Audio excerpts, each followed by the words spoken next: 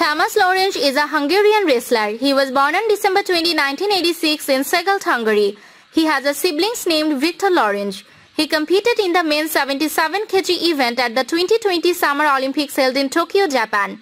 He has secured his first Olympic gold medal after beating Kyrgyzstan's Akzol Makhmudov 2-1 in the men's Greco-Roman 77 kg event at Tokyo 2020.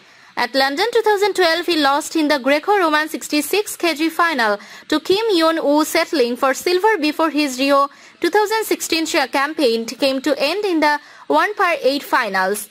He has made those around him better. He's pushed the limits. He's shown that hard work pays off, and he is a true student of the game.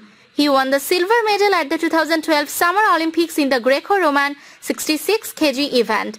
It was a tough opening period for the reigning world champion as Makhmudov took an early 1-point lead, but 2 points in the second period were enough to secure Lőrincz his first Olympic title.